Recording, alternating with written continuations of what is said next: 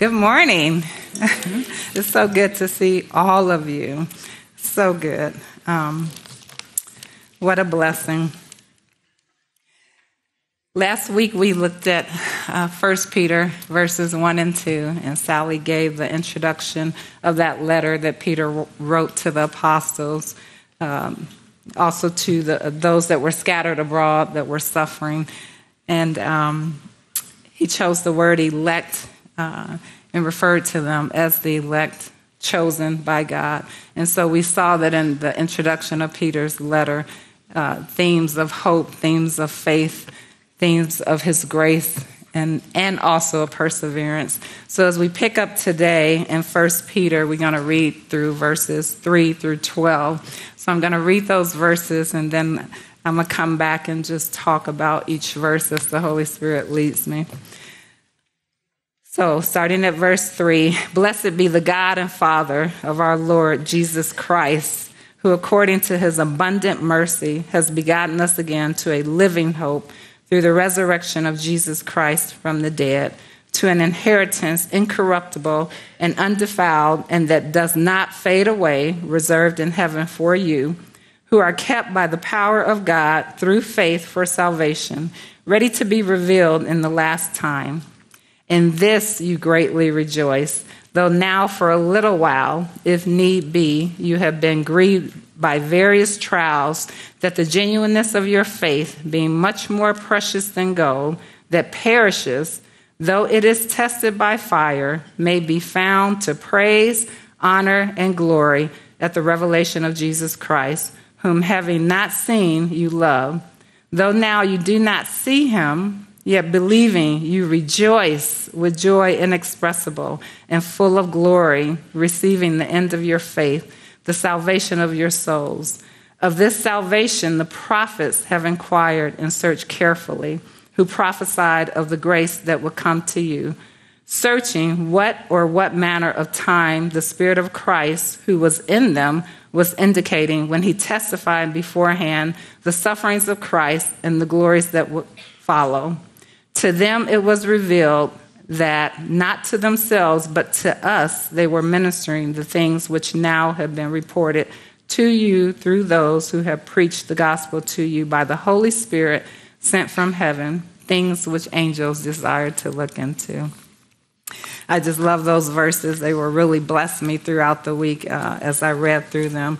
And in verse 3, where he says, "Blessed be the God of the Father of our Lord Jesus Christ," this phrase just expresses such a profound just worship to our God, to our Lord, just a recognition of who he is and his sovereignty and his grace and his mercy attributes. He has many attributes, but these attributes here that we see in this first verse where he talks about the abundant mercy. And we know that God's mercy is not giving us what we deserve, because we deserve judgment, we deserve death, but because of his abundant mercy, he withholds that punishment and he gives us the grace instead. We know that his grace is giving us what we don't deserve. And we also know that his grace is not just for salvation, but his grace is what helps us to live each and every day, no matter what we're going through, no matter what the suffering is. And I'm so grateful for that, for the grace of God. We see in scriptures like Ephesians 2, 4 through and 5 and 8 and 9, it says, "But God, who is rich in mercy because of his great love with which he loved us, even when we were dead in our trespasses, he made us alive together with Christ. For by grace you have been saved, through faith and not of yourselves, but it's a gift from God, lest anyone should boast." He says, "Not by works of righteousness, which we have done, but according to his mercy he saved us through the washing of regeneration and renewing of the Holy Spirit." And again, just these reminders of how much he loves us. We see in Psalm 86:5, God says to us, "For you, Lord, are God, and ready to forgive and abundant in mercy to all those who call upon you." So whoever calls upon the name of Jesus, whoever believes in Jesus, whoever just says to Jesus, "I need you, come into my heart," he hears. He hears us.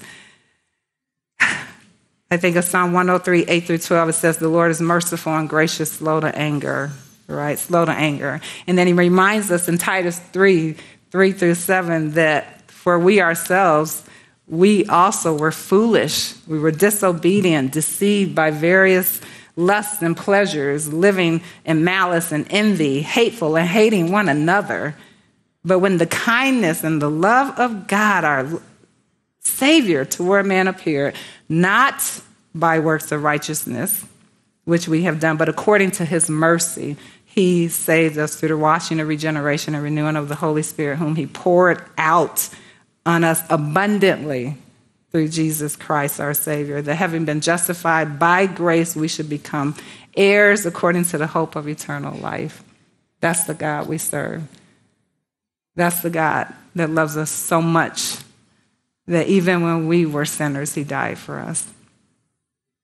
And the moment we repented, he received us as his precious daughters. He received us. And that just, when I think about that, it's hard to fully comprehend God's love.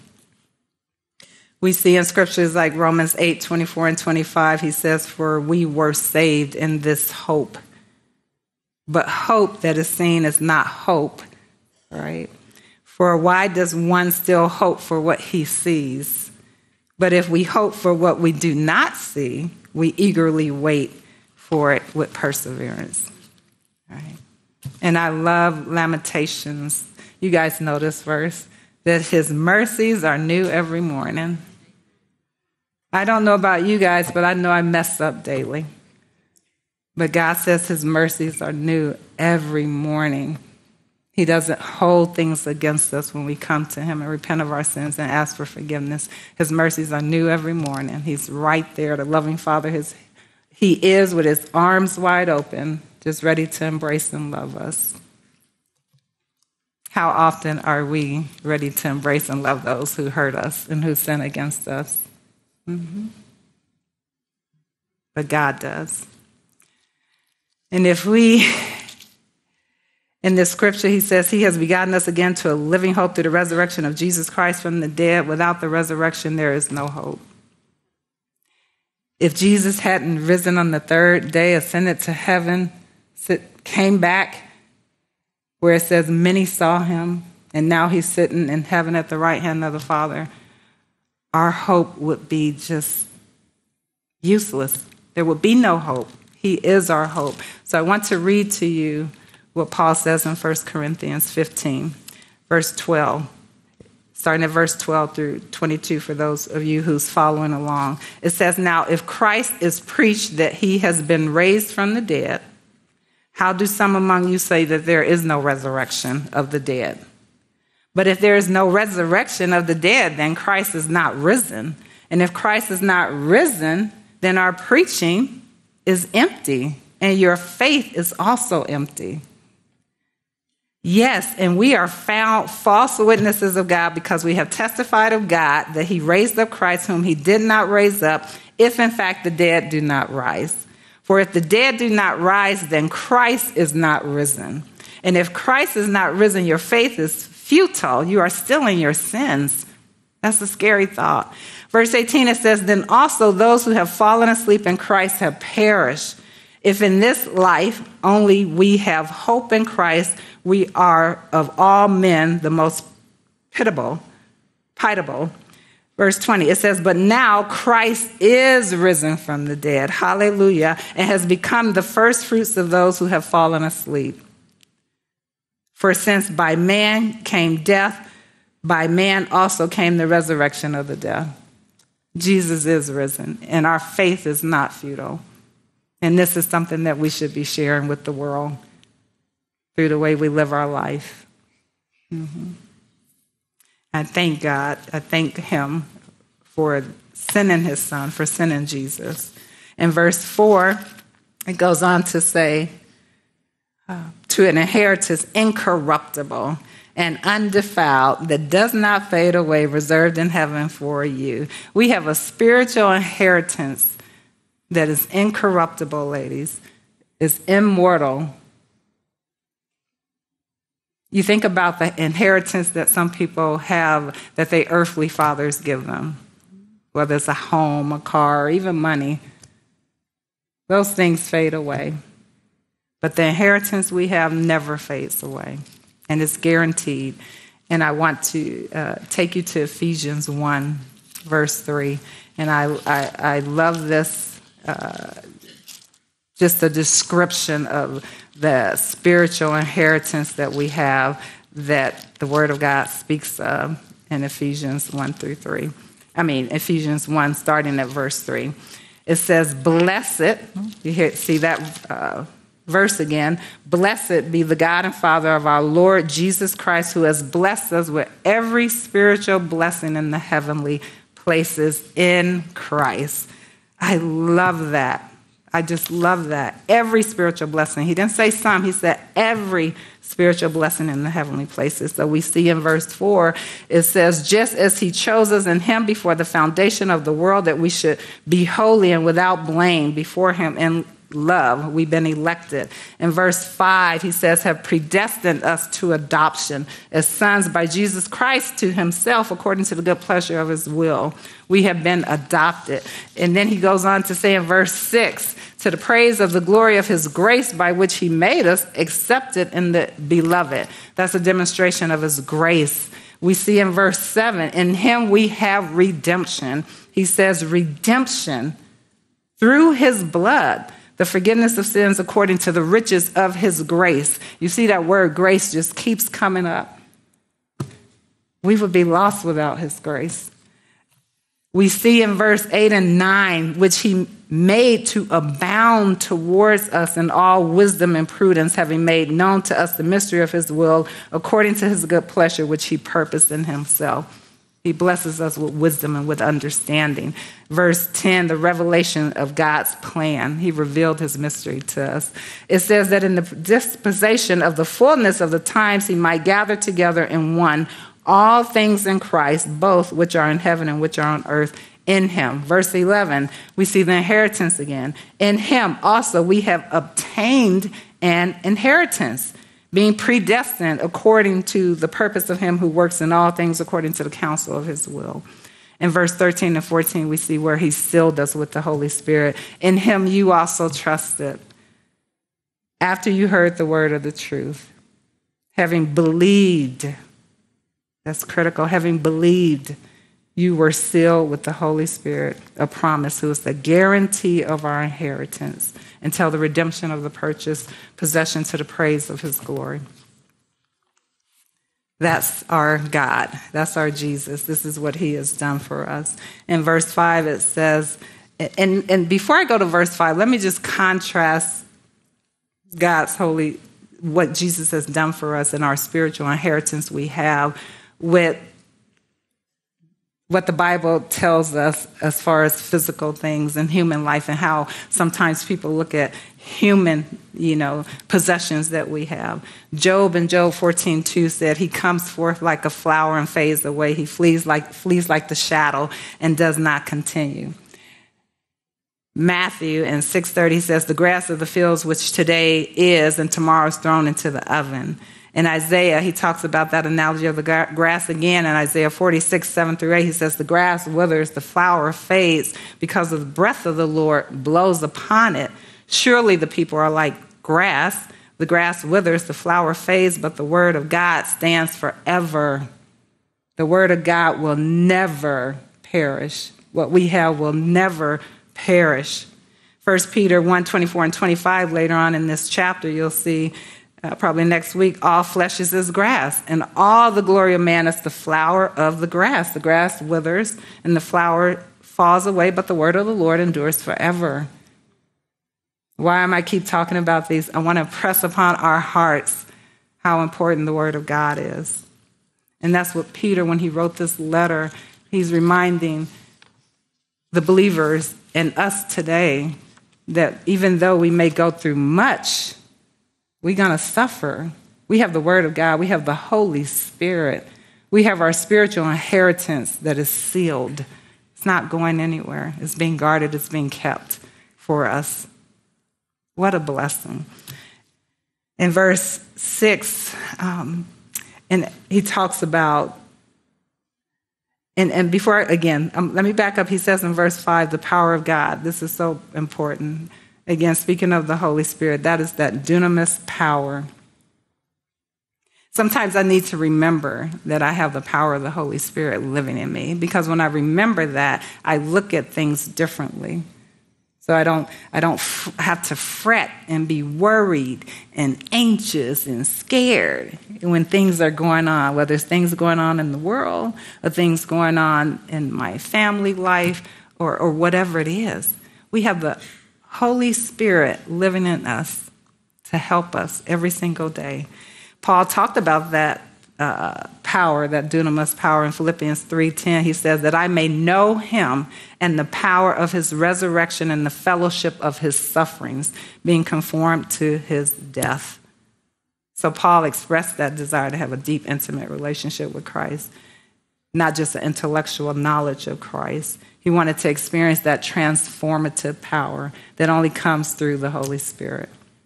And every day we get to experience that when we stay connected to Christ, right? So in verse 6, it says, in this you greatly rejoice.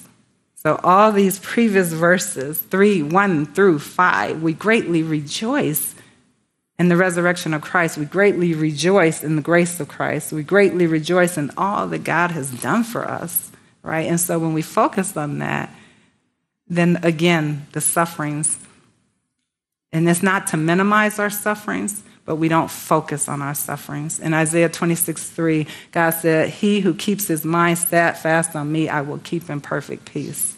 Right? So when we're going through sufferings, if we're not experiencing the peace of God, which we have because he is our peace, is because we're focusing on what we see with our natural eyes instead of focusing on what we don't see. And you all know the scripture. God has told us throughout scripture in 2 Corinthians chapter 4, don't focus on what you see, right? The afflictions are temporary. Don't focus on that. Focus on my word, all right? And so then we go on to see in verse 6 as well, in all this you greatly rejoice, though now for a little while. I love that he put little while, right? Because when we're going through, don't we seem like sometimes it's never going to end?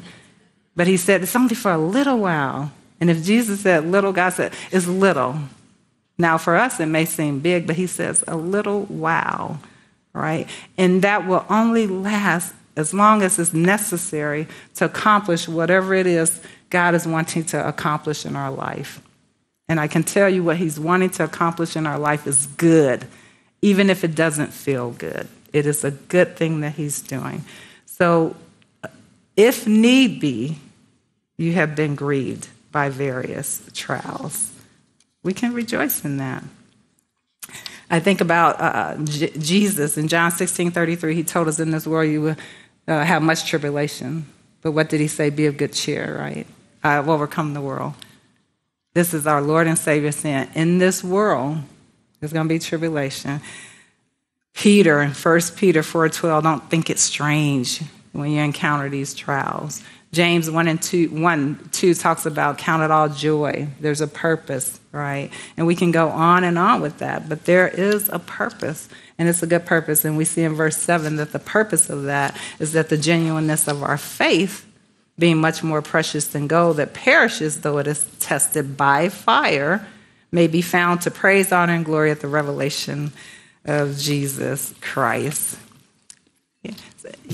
Many people use the analogy, and even here we use the analogy of the gold being tested and it being refined. God says we're so much more precious than that. The world puts so much emphasis on gold and stuff. God says we're so much more precious than that. And he's testing our faith. And again, it's purposeful. So for us, the trial just... It brings out character, and it helps us to trust him even more when he brings us through it. It's nothing that we do. The Holy Spirit does it all. Jesus has already done it all. We just have to believe and keep trusting and keep walking with him. And as a result of the trials, the strengthening, the grace that God gives us, there should be just this profound praise and that we have towards our Lord and our Savior, towards our God. That should be the result of it. We should be thanking him. It's like the song we sang, hallelujah. I know this isn't much that's fit for a king, but hallelujah. Hallelujah for all that you have done and all that yet awaits us. Mm-hmm. Job said in Job 23:10, but he knows the way that I take. When he has tested me, I shall come forth as gold. So Job believed, even though, and we know the story of Job, many of us, all that he went through, and this is what he said. He knew that the trial had a purpose. He knew God allowed it for a purpose. In Psalm 66:10, it says, for you, O God, have tested us, you have refined us as silver is refined. Again, he tests us. In Isaiah 48:10, he says, behold, I have refined you, but not as silver. I have tested you in the furnace of affliction. And God is right there with us the whole time when we're going through. He never leaves us. And we know that one day, 1 Corinthians 3:13 through 15 tells us each one's work will become clear. So the things that we do, the motive for why we do it will be tested. It says, for the day will declare, because it will be revealed by fire, and the fire will touch each one's work of what sort it is. And if anyone's work which has been built on it endures, he will receive a reward. But if someone's work is burned, he will suffer loss, but he himself will be saved. Yet so is no fire. Okay. So what's the application for us? The application for us, and when we go through difficult times, is to keep our focus on God, to rely on the Holy Spirit, his strength, his help, not our own. That's the application for us. And to have that eternal perspective. In verse 8, he says, whom having not seen you love, though now you do not see him, yet believing you rejoice with joy inexpressible and full of glory. And again, how can we not have joy when we know Jesus? But how often do we see some Christians walking around or living their life defeated, as if there's no hope? Jesus is our hope. He is our hope. He is our joy. He is our peace. That should bring about just that inexpressible joy, that joy that we can't even comprehend, that we can't even fully express. I tell you, when I think about all that Jesus has done and when I read his living word, I can't fully grasp his love. I want to, and I know that I will the day that I'm in his presence. I will fully grasp and understand that love. Right. It says, though, whom having not seen you love. We never seen him, but we see him in each other and how we treat each other. So how are you treating your sister? How are you treating your neighbor? Hopefully it's in a way that's reflecting Jesus. We see his love every morning. He wakes us up.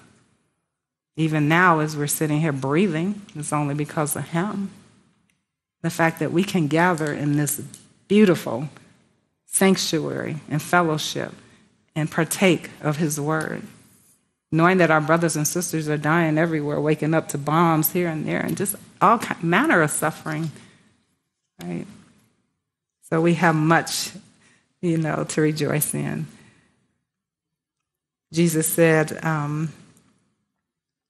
in John 20:29 and 31, this was after the resurrection. He had came back and many saw him. And many of his disciples, they didn't believe. They were like, even though they walked with him for 3 years, it's like they didn't believe. And we're not going to be quick to judge them, because I know that's us. We're no different, right? But he said in John 20:29, 31, Jesus said to Thomas, because you have seen me, you have believed. Blessed are those who have not seen and yet have believed. And truly, truly, truly, Jesus did many other signs in the presence of his disciples, which are not written in this book, but these are written that you may believe that Jesus is the Christ, the Son of God, and that believing you may have life in his name. God's word is living, right? And again, we didn't walk with Jesus like they did, but we walk with him daily, spiritually, because he's in us. The result of our faith should be just an overwhelming joy. Overwhelming joy. So in verse 9, he says, receiving the end of your faith, the salvation of your souls. Receiving the end of your faith, the salvation of your souls. Of this salvation, the prophets have inquired and searched diligently. Of this salvation, the prophets have inquired and searched carefully, who prophesied of the grace that would come to you.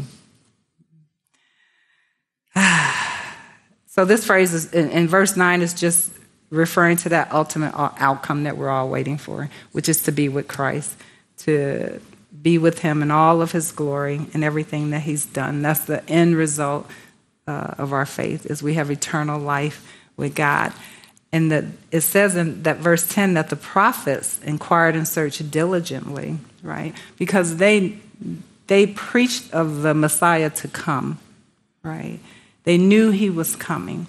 But they didn't get to experience and fully know and understand what we know today. We have the full counsel of God. We have the entire word of God, right? And we're living in the grace that they were waiting, not that they didn't experience, but that they were preaching about. You know, we're living in the fulfillment of what the Old Testament prophets were telling others about. What a wonderful thing. What a wonderful thing. So for us, again, what is the application? We tell people we need to be sharing the gospel message with others so they too can experience that inexpressible joy. It says again in just verse 11, searching what manner of time the Spirit of Christ who was in them was indicating when he testified beforehand the sufferings of Christ and the glories that would come. And again, we know that Christ suffered, and he told us that we would suffer. That's a part of the Christian life, suffering is. And so, again, the prophets just kind of they forewarned people of that, but they also talked of the glories that would come. And we're living in that now. Well, not living in that now. We're experiencing God's grace, but the glories to come will be the culmination of when Christ comes back for his church and when we're with him. And we will be with him. Some of those supporting scriptures that the prophets talked about was Isaiah, and I just want to read that scripture. Isaiah 53, verse 3 and 5, it says, he is despised and rejected by men, a man of sorrows and acquainted with grief. Surely he has borne our griefs and carried our sorrows, yet we esteemed him stricken, smitten by God and afflicted, but he was wounded for our transgressions. He was bruised for our iniquities. The chastisement for our peace was upon him, and by his stripes we are healed. By his stripes we are healed. So again, Isaiah prophesied about the sufferings of Christ, and Daniel 9:26 speaks about it as well when it talked about the Messiah being cut off. And after the 62 weeks, Messiah shall be cut off, but not for himself, and the people of the prince who is to come shall destroy the city and the sanctuary. So again, you know, Jesus is confirming just the sufferings that were necessary to fulfill the scriptures. We see that. It was necessary for him to go to the cross and die so that we may have life and that we may have life eternally. And then we go to verse 12. It says, to them it was revealed that not to themselves but to us they were ministering the things which now have been reported to you through those who have preached the gospel to you by the Holy Spirit sent from heaven, things which angels desire to look into. Wow. You know, things which angels desire to look into. So the angels were so, wondering, why are we so special? right? God said we are. He says we're a chosen generation, a royal priesthood, his special people. And they didn't quite understand maybe perhaps this grace, but they desired to look into that. And so, again, we see in Ephesians 3, 4, and 5, it says, by which, when you read, you may understand my knowledge in the mystery of Christ, which in other ages was not made known to the sons of men, as it has now been revealed by the Spirit to his holy apostles and prophets. Right? So it's the Holy Spirit that helps us. It's the Holy Spirit that even helps us to accept Christ. It's the Holy Spirit that reveals the deep things of God to us.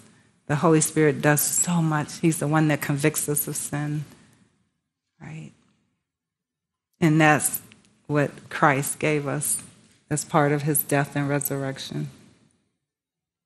That guarantee, that seal. We see in Hebrews 11, 39 and 40, it says, and all these having obtained the good testimony through faith, speaking of those Old Testament prophets and believers, did not receive the promise. They did not receive the promise. They died before receiving the promise. It says, but God having provided something better for us, that they should not be made perfect apart from us. Thank you, Lord, for your grace. Thank you so much for your grace, Lord God. This verse lets us know that the Old Testament prophets longed to see and hear the things that we are witnessing today, that we are living in today. Right? They longed to see that. It said they diligently searched. Right? So for us, again, this letter that Peter wrote is for us. This letter in God's word gives us hope when he talks about that living hope for all circumstances. Jesus is our hope. We should have joy in our trials. We should have faith and love, not towards God, towards Jesus, towards the Holy Spirit, towards one another. There should be a gratitude because we have the assurance of our inheritance. We have the assurance of our faith. I encourage each of us daily to ask God to send people that we can share his message with, that we would be watchful, attentive, and not be ashamed of the gospel. Paul said, I am not ashamed of the gospel. And we too, we should not be ashamed of the gospel and to share and tell people, because there will come a day when we will no longer have that opportunity to share and tell people because Jesus will come back. So today is the day, ladies. Today is the day. So as we prepare to close out, I'm just going to ask you ladies to just close your eyes and bow your heads and allow the Holy Spirit to just seal his word in your heart. And today maybe there's someone here in the sanctuary. Maybe there's someone that's watching over the video.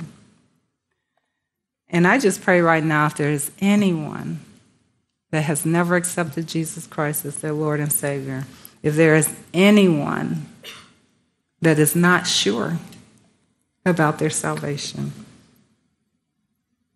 that between them and God, they would just say this prayer in their heart. Heavenly Father, I am a sinner, and I need your grace and your mercy. I believe that you sent Jesus to die for my sins. I believe that 3 days later he rose again. I believe that he is sitting at the right hand right now by the Father. And Lord God, I'm asking you to come into my heart, cleanse me of all unrighteousness, fill me with your Holy Spirit, forgive me of my sins, and live this life in and through me for the rest of my life. And I thank you. I thank you, Father, for your love. And so, ladies, I thank each of you for your testimonies and for your witness. And Lord God, thank you for this time. Thank you for your word. Thank you for your grace. Thank you for your mercy. And thank you for choosing us. In Jesus' name we pray. Amen.